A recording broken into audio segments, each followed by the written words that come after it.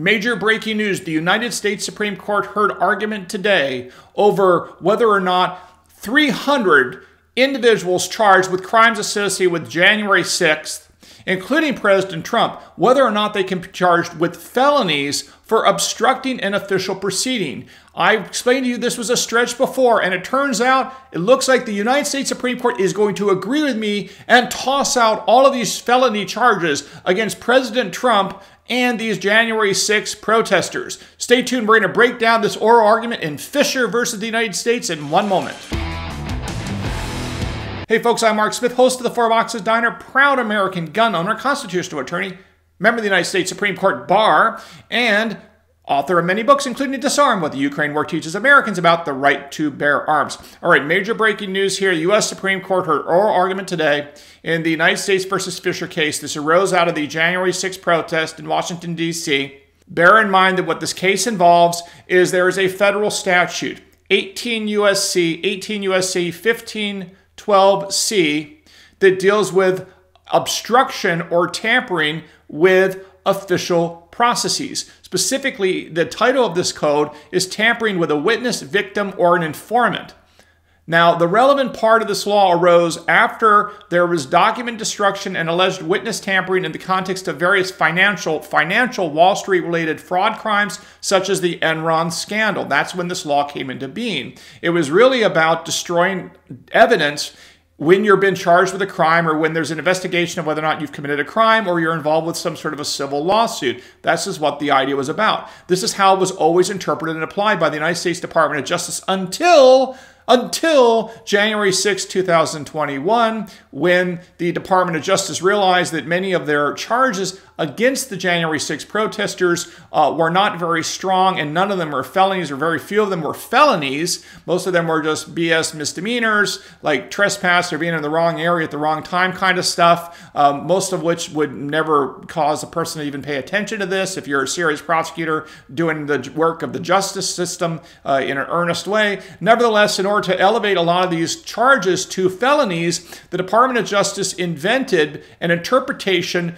of this relevant part of the statute of 18 U.S.C. 1512C, specifically arguing that one kind of reference about otherwise interfering with an official proceeding, that somehow the January 6 protesters had corruptly, that was the argument, they corruptly interfered with the confirmation and the counting of the electoral votes on January 6, 2021, and therefore they were charged with felonies. And this is a big deal because a lot of these individuals went from being charged with misdemeanors, which are kind of like in the grand scheme of things meaningless, to being charged with felonies where they could literally go to jail for like 10 years or more. So this case of United States versus Fischer went to the U.S. Supreme Court, and I want to remind you one critical thing, that President Trump, the main charges, if I were a lawyer for President Trump, which I'm not, but if I were, the main problem or the concern I would have representing President Trump in the January 6th indictments by the special prosecutor Jack Smith hired to go after Donald Trump,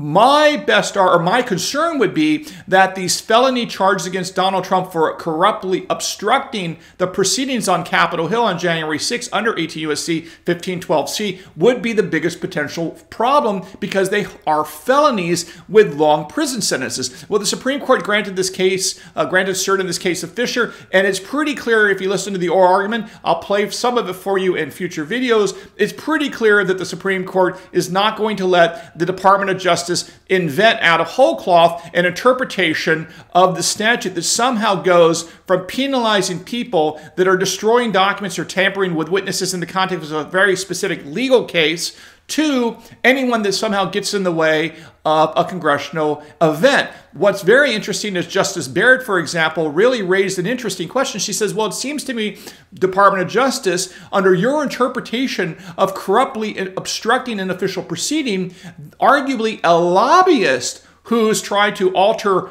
legislation or whether or not something is passed or not, she's like, it seems to me that a lobbyist can conceivably be charged with this crime. And that, yes, they might have a First Amendment defense a right to petition the government? Possibly, but that would be a defense. You could still charge them. So Justice Barrett thought that the way the Department of Justice was interpreting the statute was so overly broad, it might even cause lobbyists to be indicted. And specifically the critical language here, and this is important for Justice Roberts, because even Justice Roberts appeared very skeptical of the DOJ position and interpretation. And of course, if Justice Roberts, and it looks like Kavanaugh and Barrett, go along with what appears to be, based on the questioning, a confirmed votes for Thomas, Alito, and Gorsuch, you'll have at least a 6-3 victory in favor of knocking out these felony charges against President Trump and over 300 of these January 6 protesters. Specifically, just as a reminder, the relevant statute talks about the destruction of documents and tampering witness, but then it has a catch-all clause at the very end that reads as follows, that says that a person that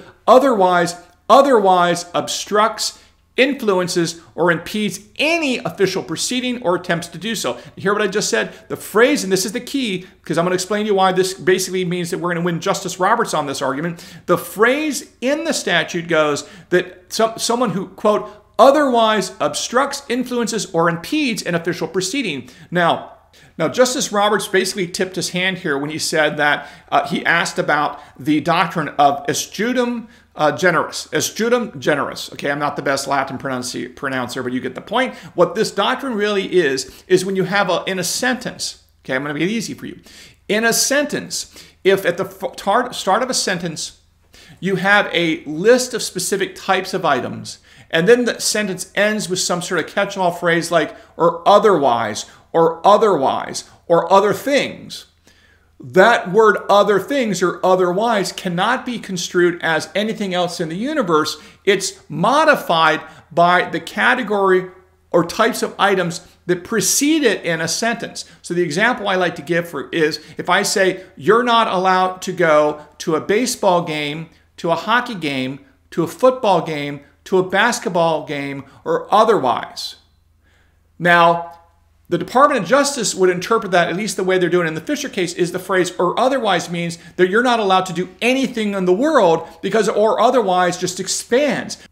But under this doctrine that Justice Roberts brought up, the words or otherwise would have to be modified and narrowed to be consistent with the rest of the sentence. And because the example I just gave you all involves going to a sporting event, the phrase or otherwise at the end of that sentence would have to be limited to, at most, another sporting event, because the otherwise is modified by the types of objects or the types of items referenced in the prior sentence. And here, in the context of this January 6th case, because the entire statute clearly involves tampering with witnesses, destroying documents in the context of some sort of a litigation, whether it be a criminal case or a civil case, a grand jury case, grand jury investigation, right? Some sort of a legal process.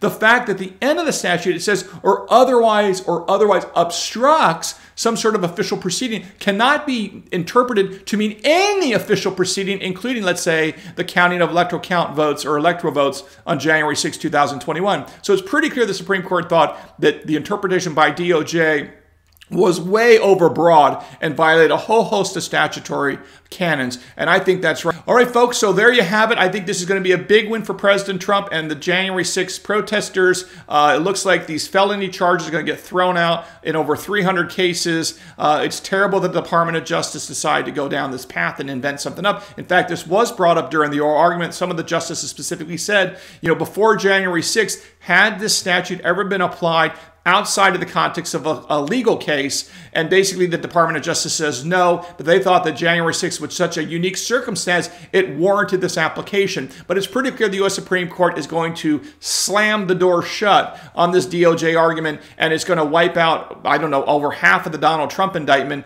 among other things. So we'll see what this means, but the bottom line is it looks very good if you're a defendant in the January 6th or President Trump. It looks like the Supreme Court is going to make the Department of Justice do its job against its will, and that's where we stand. So don't forget to follow me on X at 4Boxes Diner. Hope you learned something, and don't forget to subscribe, and we'll see you again soon here at the 4Boxes Diner. Orders up. Table 2A.